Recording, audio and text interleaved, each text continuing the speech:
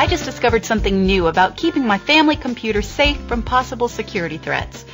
Hey, I'm learning the hard way so you don't have to. Have you ever heard of spyware? Spyware is software that takes control of your computer without you knowing it. I accidentally downloaded some onto our computer, and let me just tell you now, you want to avoid doing that. Spyware can bombard you with advertising you don't want to see, change your computer's behavior in ways you wouldn't want. It can even collect personal information about you or your family. One way you can get spyware is by downloading software that doesn't clearly state everything it's going to do after it's installed.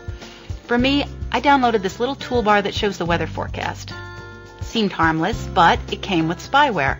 My machine started running slower. I was getting tons of pop-up ads. I didn't understand what was happening. It's so annoying. That's one of the main issues with spyware. It doesn't tell you in an obvious way what it's going to do to your computer, not even in the license agreement. If it did, then you could make an informed choice to accept it or not based on what it's really going to do. Often, spyware is just a big nuisance, but it can potentially send information about you back out over the internet. So, on my how dangerous is it scale, I give it a medium. Spyware is like having an intruder inside your house or a spy inside your computer that you actually invited in there without knowing it. Once you figure out what you've got on your hands, you'll probably want to get rid of it. After I downloaded the weather toolbar, I didn't know what to do to get rid of all those ads and make my computer run better. But my son Toby, our resident computer guru, came to my rescue. He researched the problem online and found out about spyware.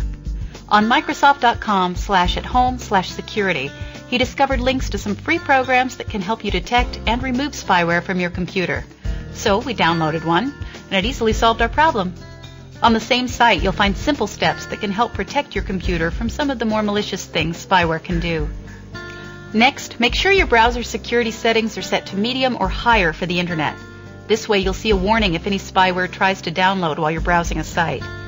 After you beef up your internet security, here are my top 3 things for you to remember. Only download from sites you trust.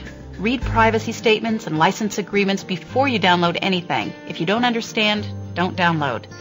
And if you can't close a pop-up window, never click OK, agree, or even cancel. They're trying to trick you. Only close windows with the red X in the corner, like this one. Before you download anything, you can always search online to see what other people think, or check with someone you trust, like I did with Toby. Ultimately, just be sure you clearly understand what you're getting before you agree to download anything.